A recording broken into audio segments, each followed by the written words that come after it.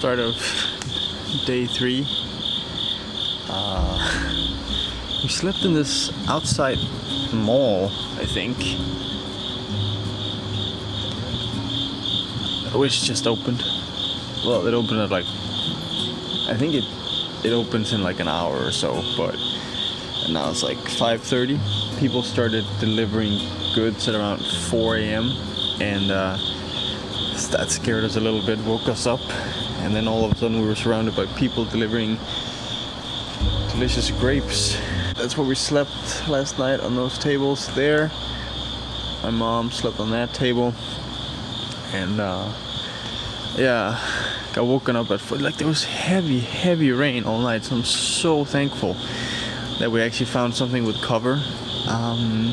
They have this plastic roofing in here, which really amplified the sound, so it was quite relaxing to actually sleep here, except for, you know, the stress of constantly worrying about people coming in and out. Like, we kept hearing cars because there's like a parking lot outside. There's some pretty nice toilets as well, so people use them to, you know, just stop for the night and go use the bathroom.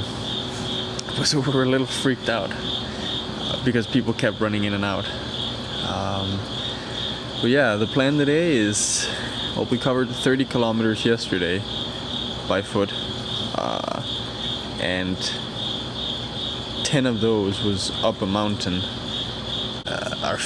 Our backs were destroyed yesterday. I think we're going to take it a little bit easier today, catch a train to Matsuyama, see if we can find an onsen or something, maybe even sleep inside today. I guess we'll see if we can make that happen. But this is a pretty cool place. I think some of the people that do the pilgrimage, like the full pilgrimage, actually, I think a few of them actually sleep here. The mall attendants are quite large. They apologized to me for waking me up early. That's totally cool. We had a place to sleep all night, so I'm good with that. But yeah, I mean, it's a pretty sweet place. So we'll make our way from here in a little bit after we have breakfast, I think, and then onwards to Matsuyama. We're thinking maybe only walk 10 kilometers today, just to spare ourselves a little bit. But sleeping situation much better today compared to yesterday, especially with those like rugs, sleeping pads that we got. That made a big difference. Also in terms of temperature, that was pretty good. I don't know what we were expecting, to not bring any sleeping pads to begin with, but yeah, now we have some. There's a river down there, so we'll go check that out in a bit and then be on our way. Just wanted to show you Uchiko. Mountains on both sides. We slept right by the river. Obviously we also slept right by the road, but it's just a phenomenally beautiful place, especially here in the morning. It's so peaceful. I mean, right here, all you can really hear is my voice and then just the river in the background. Oh, wow. My 2 traveling companions. But yeah, I think we're gonna go in here in a little bit, just to explore the area, see what we can find. Might take some pictures, because I mean, the light is amazing. It's the first time we've seen the sun since we started this, and the sky is beautiful. The light is amazing. So it's actually just so nice that it's dry, that it's not raining. All of our stuff is like, it's like damp. It's not wet, but it's kind of cold, and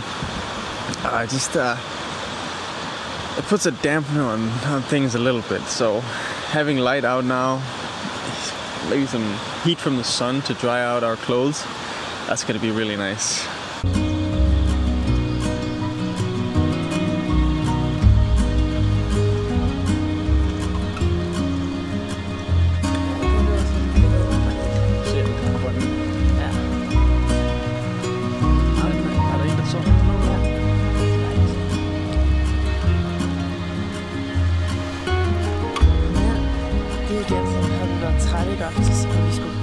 getting close to Uchiko station now, and yeah, we'll take the train to Matsuyama. It's like an hour from here, and I'm just excited that the sun is out, honestly.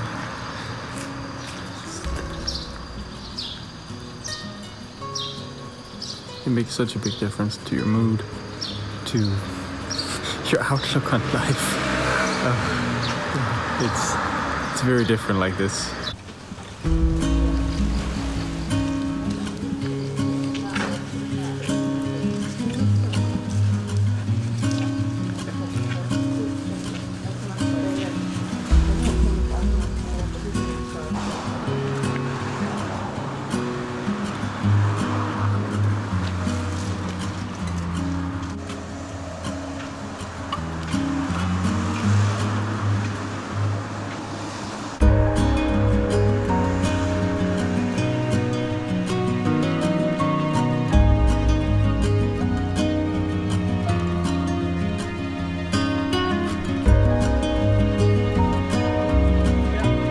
Myggestik lige på P-Wife.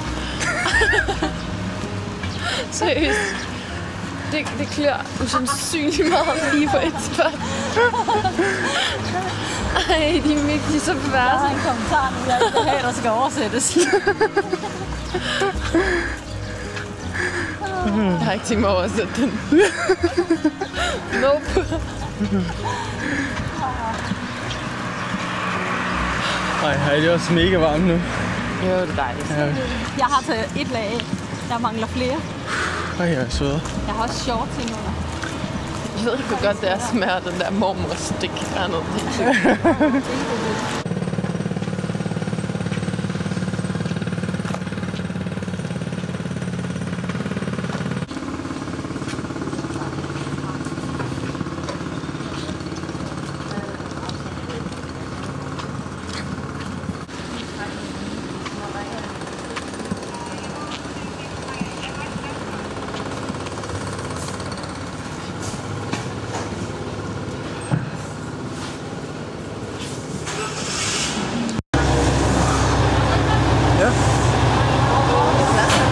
Det ved jeg ikke, vi går bare ind.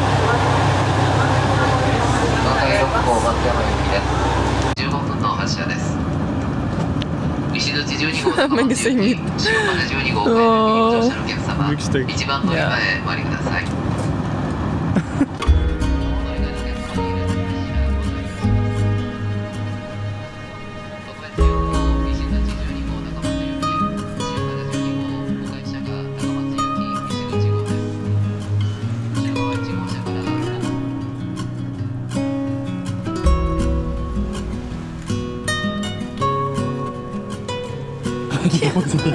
En gallery made med lille lys i. Du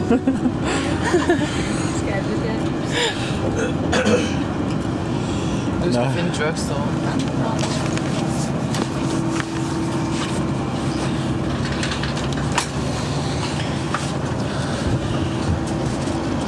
Er I med?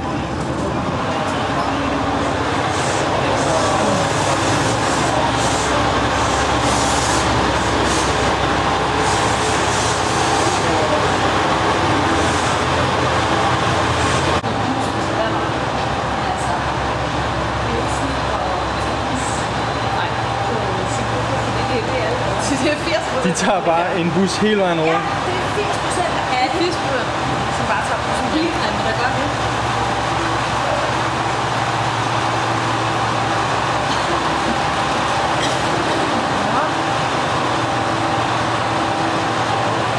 Behind the scenes, hiking through Shikoku.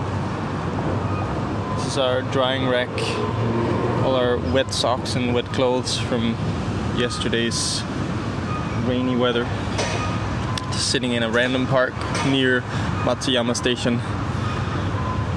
It was so nice taking a train for once. We saved 9 hours of walking. We did that in 20 minutes by train. So I think we're gonna head further northeast.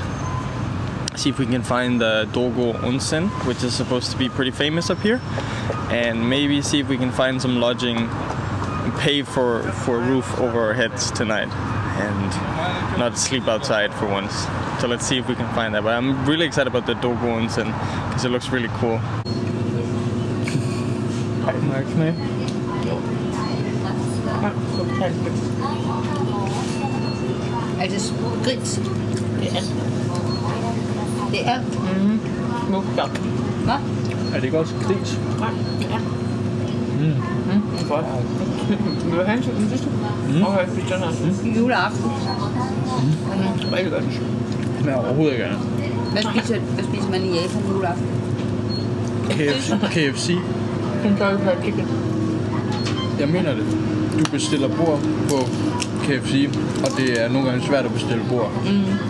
Det er juletraditionen. Frityrestegt kylling.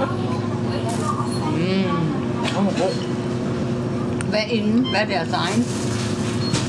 Jeg har det ikke. Jeg tror ikke, vi har jul. Nej. Jeg ved det ikke. Okay. Han er meget intens, den der. Ja, fint nok med det. Bare ligge i sådan en saltlag. I mange dage. Jeg har sådan helt det stikker i min mund nu. Har du også købt? Jamen, jeg er så sulten, jeg kan slet ikke. Jeg spiser alt mad. Ej, det går helt ondt på tungen. Hvad var der på den der? Jeg ved det ikke. Men det er en meget mærkelig fornemmelse. Så meget sukker var der inde. 12,6 gram. Nej. Ej, jeg føler, at jeg er helt allergisk over på den der. For satan. Det er en tilfælde. Det er en lille bid. For satan min tunge. Gør du sådan på din tunge? Ja, det Begyndte at neutralisere det med noget banan. Blå hør. er blå. Han er blevet det. Det var ikke. Men du spiste en lille smølf eller sådan noget. Mine høretelefoner, de var røde på det ene øre. Måske det er fra min rygsæk, hvad jeg så på noget. Så mit savl har opløst farven i rygsækken og farvet mig her. Hun savler vildt meget, når hun sover. Ja. Det er meget sødt. Det er sådan... Og så, så vækker hun sig selv. Sådan med savlen og sådan... Du har virkelig skåret papegøjen, ikke? Det har han. Jeg har lidt som om min tunge er hævet. Hvad har I spist dog?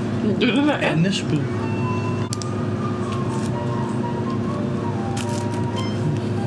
Wow. Ej, hvor er hyggeligt. Matsuyama. Og svanerne. A random park in Matsuyama. Ind og op. Ja. Wow.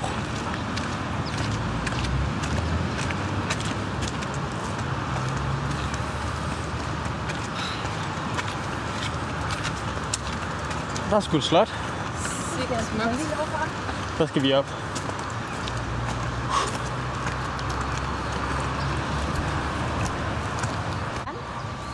We are headed up there shortly. So plan for today is a more quiet day.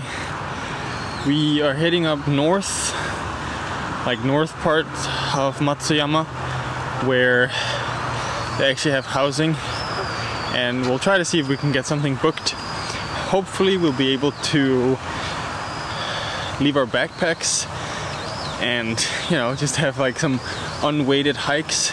There's some really cool hikes around Matsuyama, some really beautiful mountains as well, and I think that's what we're gonna try and aim for today, as well as the Dogo Onsen, which is, I'm really excited about Dogo Onsen.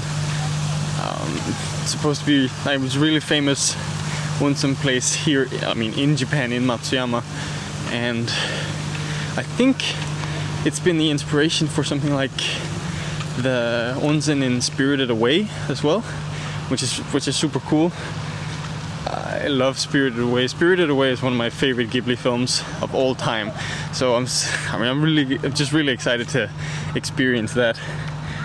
And it's been years since I went to like a traditional natural onsen. There's plenty of onsen around Japan that are heated up, but this one is, I think it's supposed to be natural, and it's all wooden. And I think that bathhouse was built in 1860s, maybe 1820s, something like that. I'm not entirely sure on those numbers, but very traditional onsen.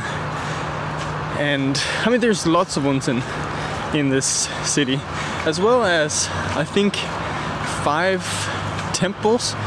And it's funny, it's the 3rd day of us being out, and for starting the pilgrimage, we haven't gone to a temple yet because we started in Yawatahama. Yawatahama is like in between, like right in between. There's temples above and temple below Yawatahama, but nothing there. So we haven't really gotten a chance to, I guess, start. But we're making our own pilgrimage as we do this, I guess. And so far, it's been pretty cool, you know, just being able to pick and choose where we want to go.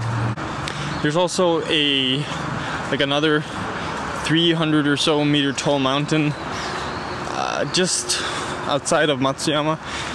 It's kind of like the same height as we did yesterday. Probably a little more traffic up there compared to,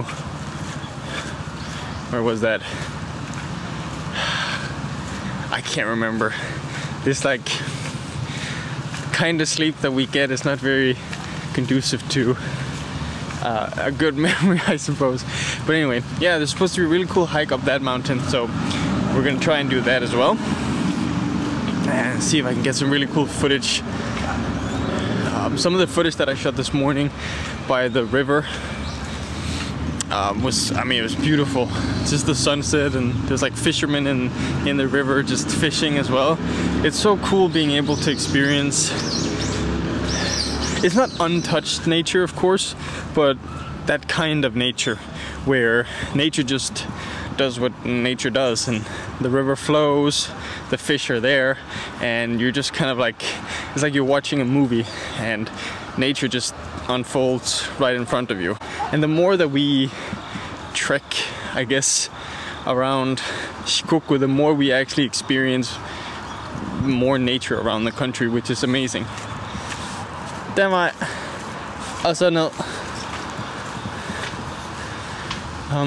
Which is, even if you live in Fukuoka, you still have to go quite a bit outside the city to actually experience. And obviously here we're still traveling, but Shikoku has a lot of really cool nature, it seems. So I'm just really excited to explore more.